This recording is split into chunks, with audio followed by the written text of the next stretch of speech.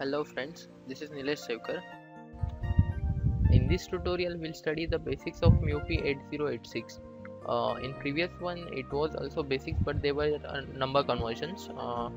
Now we'll go for advanced one. So this is yeah, it looks like a computer, but it's block diagram of MIUPI. Let us demonstrate it. Let us say this is our MIUPI 8086. It here it have all input or output ports, that is it will take input from here and it will give also an output, so the direction of a arrow will be both sides. This is memory segment. Here all the data will get stored, so we'll show it like this segments. 8086 have three main buses. First one is address bus, second one is data bus, and third one is control bus.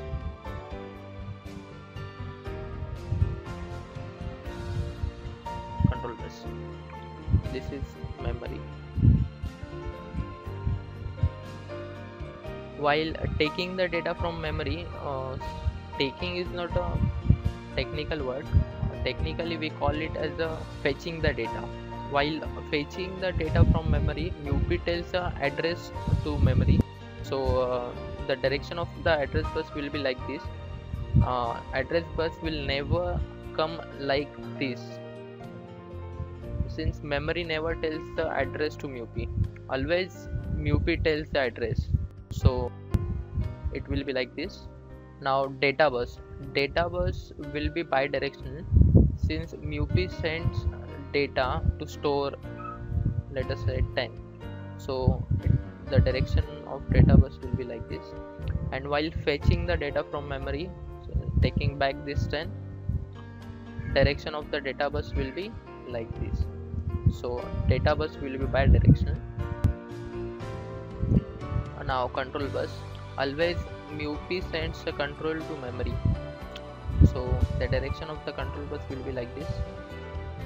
So this is a basic block diagram of MIUPI and its peripherals. Now we'll see memory conversion. You might be knowing all this, but it is necessary to brush up it all. One bit consists of only 0 or 1, that is it can have only two values.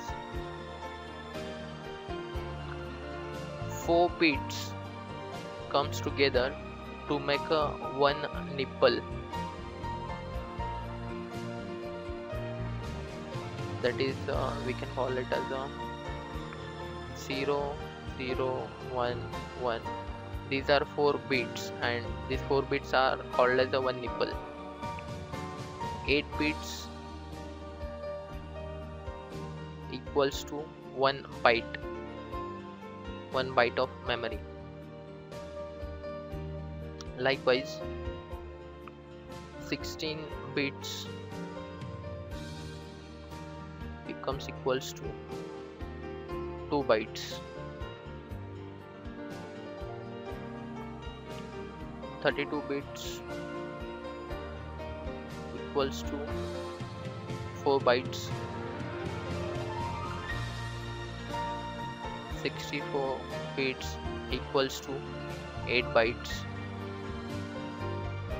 62, then 128 bits makes 16 bytes. Then 256 bits equals to 32 bytes.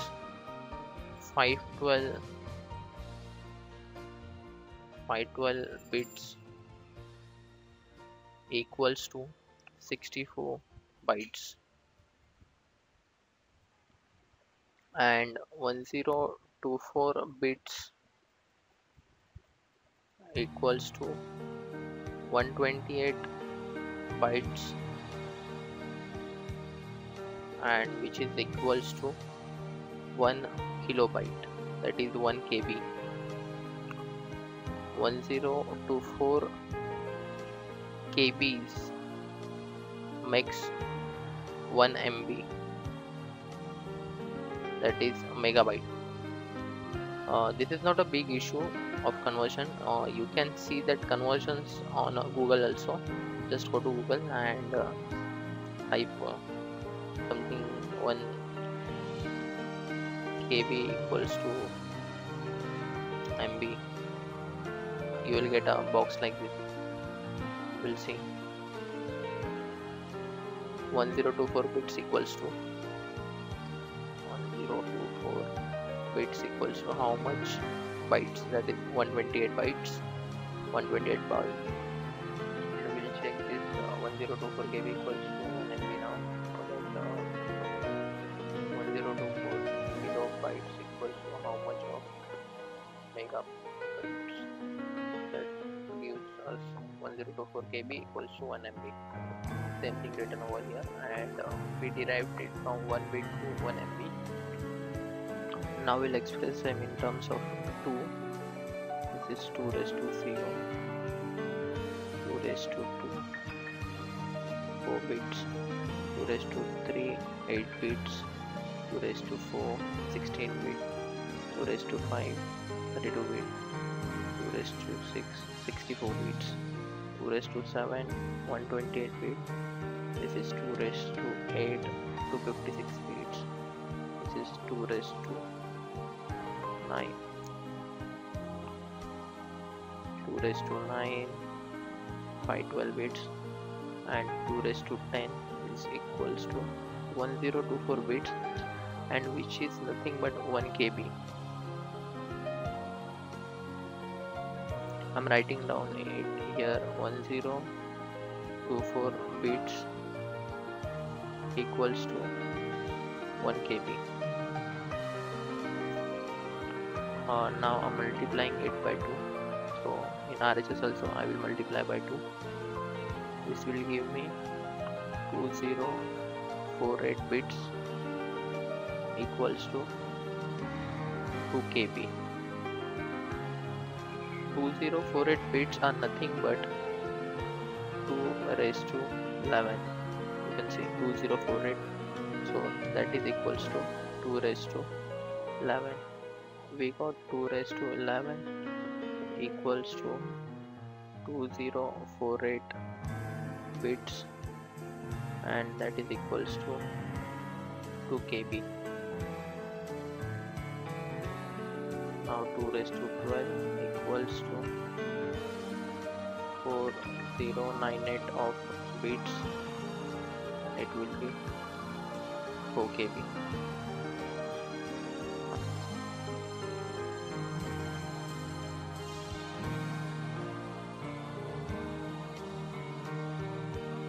So 13 will be, you calculate this bits on calci. 13 will be 8 KB, 14 will be 16 KB, 15 will be 32,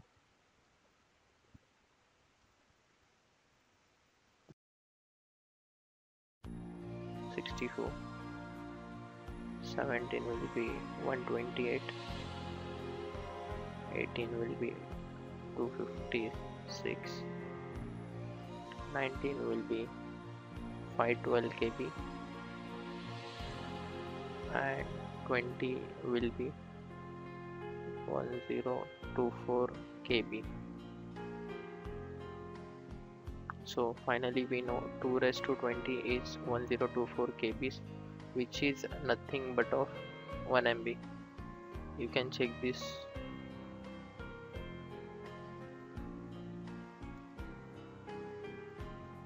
(1024) kilobytes is how much of megabytes? That is 1 MB. So this proves over here that 2 raised to 20 is 1 MB. So we can write over here that equals to 2 raised to 20. Size of the data bus of MIPI 8086 is 16 bit. Because of this, MUPI 8086 is also called as a 16-bit MUPI since it was the first MUPI to use or to produce a 16-bit data bus. MUPI 8085 was having only 8-bit data bus.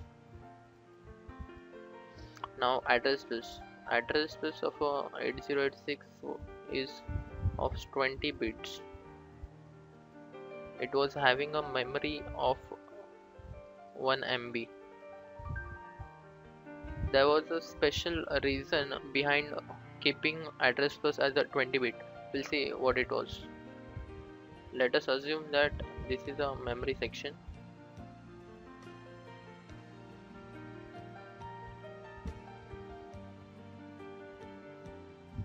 And these are small locations. I'm drawing it.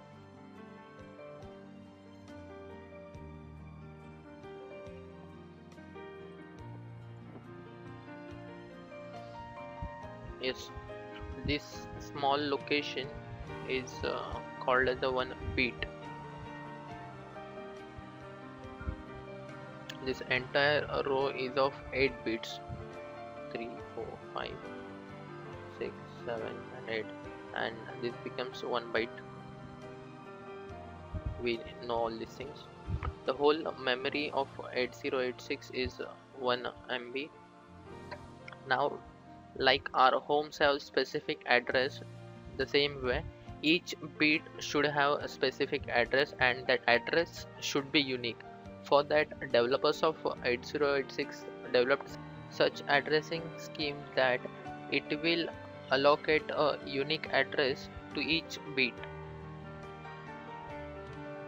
Let us say that we keep size of the address bus as 2 bits, that is 2 raised to 1, so we can access only 2 locations in the memory. If we keep it as a 2 raised to 2, 4 bit, we can access 4 locations.